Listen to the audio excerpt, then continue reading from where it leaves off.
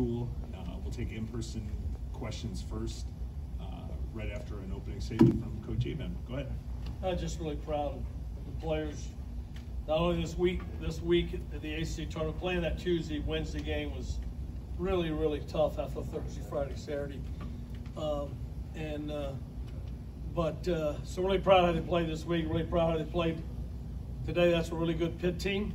They're well coached. Mike Bell is one of the great minds in college baseball, and that's a veteran team that plays with a lot of heart, a lot of grit, and the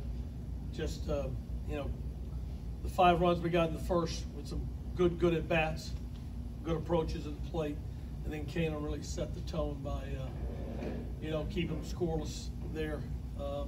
Had the one hiccup that 3rd inning, I think, but Canaan set a big time tone, and he's been so big for us all year in so many roles. Okay. Questions? We'll pass the mic around. Coach, this one's for you and for Tommy as well. Just what it means to both of you for Tommy to have broken the NCAA freshman home run record now at this point. Oh, it probably means more to me than it does to Tommy right now, and then years down the road it's going to mean a lot to him. And it's nice to have your name beside something. And he just wants to play and win games right now, and that's what he's all about. So he can't probably soak that in, but that's a record. I mean, I've been around a long time, and that's a record that I thought would never be broken in this era with the change in the bats and stuff like that. So it's amazing to me. He's been amazing, not just as a player, but as a person, character, teammate, what he means to his teammates. So it's special, probably more special for me than Tommy right now, and one day he'll understand how special it is. Yeah, what he said, I haven't really processed it yet. I think it's cool. I'm just looking for a championship game. I want to win a championship. And I'm just going to help the team win.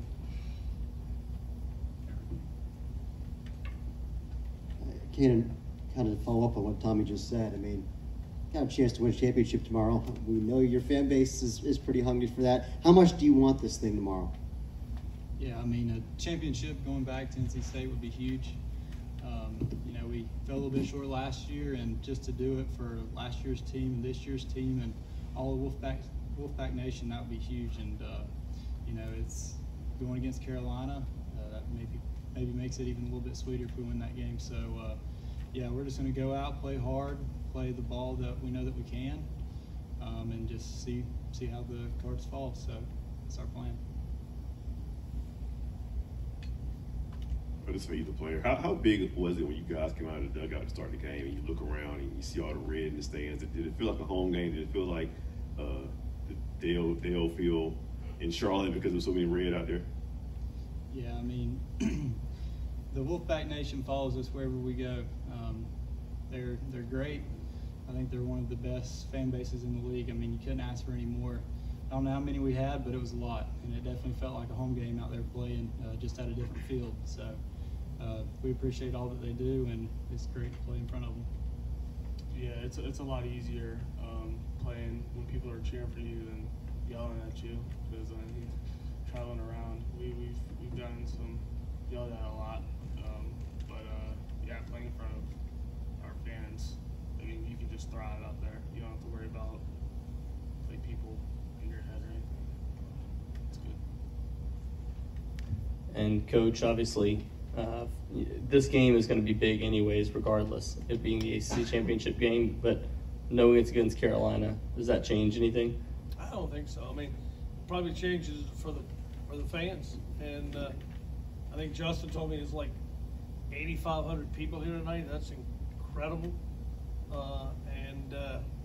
He said it holds 10-5, so I'm sure it'll be 10-6 here tomorrow. And for the ACC and for this great venue and for the city of Charlotte, it'll be awesome. But like Tommy said, we want to win a championship. Like Canaan said, we fell short last year. And I think this is, Lizzie probably knows, I don't, but at times I felt like, who was the guy with the Buffalo Bills who played in those Super Bowls and couldn't win one? Marv Levy. I felt like Marv Levy at times. I think it's going to be the 6th ACC championship that we played in since I've been here. And but this is an unbelievably good league, and to get to the championship game that many times And to get to this game tomorrow, after last year with an entirely new team, pretty much, is a great tribute to these players. And we're just, from the coaching staff and all the staff, we're just so proud of them. Elliott, you do have some players that are coming back from last year. Can you use them to sort of draw upon in terms of the experience of playing on a Sunday, like as you did last year, to help you tomorrow? Well, I mean, our players, you got to give credit to the guys that have returned.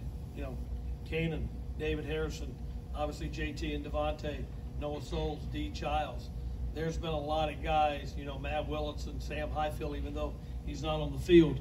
And but our new guys have drawn from them all year. So that's why we're in the championship game, because our leadership on the field and in the locker room has been so incredible. And the way our new guys have approached that and leaned on that and learned from that, because they know they'll be leading this team for the next couple of years. And it's just as a coach, it's fun to watch.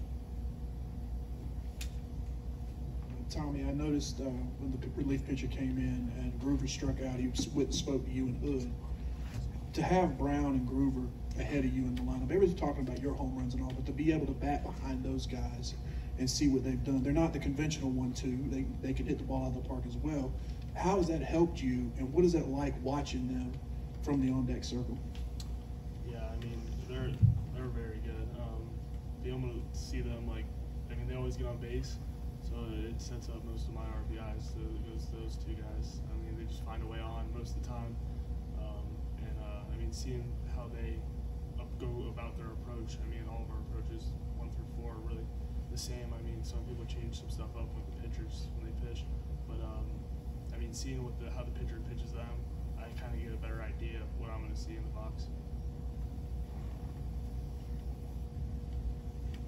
Elliott, you obviously have one more game, but this simulates a regional or a super regional. How encouraged are you by the way NC State's played in regards to the NCAA tournament? Does this look like a team you think that can really compete at that in those venues? Oh, there's no question. I mean, the ACC is obviously one of the top leagues in the country every year. And this year it just seems to be better than it's ever been, from top to bottom. So many teams. I mean, we could send 11 teams to the NCAA tournament easily. And that's never happened in the ACC, but it certainly has a chance. And so, but I've said this so many times, since the doubleheader at Florida State, that was fairly early. We played 26 innings on a Sunday at Florida State. Since this team has grown tremendously, gotten better, there's been ups and downs, there always is in this game. This game is extremely tough to play. And it takes great physical talent, it takes a great emotional stability to be able to withstand some of the things this game will give you. And so this team obviously is a team that can win a regional, win a super regional, and go back to Omaha. But with that said, so is everybody probably is going to get their name called on Monday. But I know this team, the way they've grown, this is a team that will be ready for a regional. And Tommy, kind of a similar question for you. Obviously, this team didn't have the offense this past weekend against Wake Forest. You've now been able to move on over the last 3 games with the offense finding itself again. How confident do you feel in this offense up and down the lineup going into tomorrow and then going into the regionals as well? Yeah, like I said, after the Miami game, I think on the field, I mean, we get hot at the right times. When we need to get hot, we get hot. And, I mean, when it's time to go, we're not going to shy down from the best pitchers or anything. I mean, yeah, hitting is crazy. I mean, Wake Forest was a crazy event where, like, the whole lineup didn't hit. I mean, it's pretty rare for our lineup for everybody to not be hitting. So, I mean, once playoffs hit, everybody knows their at-bats got to be better. And just got to kick it up a notch, and I think we've showed that we can do that. Get one more. Yeah, Elliott, just your assessment of tomorrow's opponent, North Carolina. What are your thoughts on them? They're really good. And right now they're really hot. You'd have to say they're one of the hottest teams in the country. Playing with a lot of confidence, a lot of emotion, the way it comes when you're playing that well for a period of time, and it's going to be a great game, but we're looking forward to it, and we'll have to play really good tomorrow. Okay. Guys, thank you for the time. You got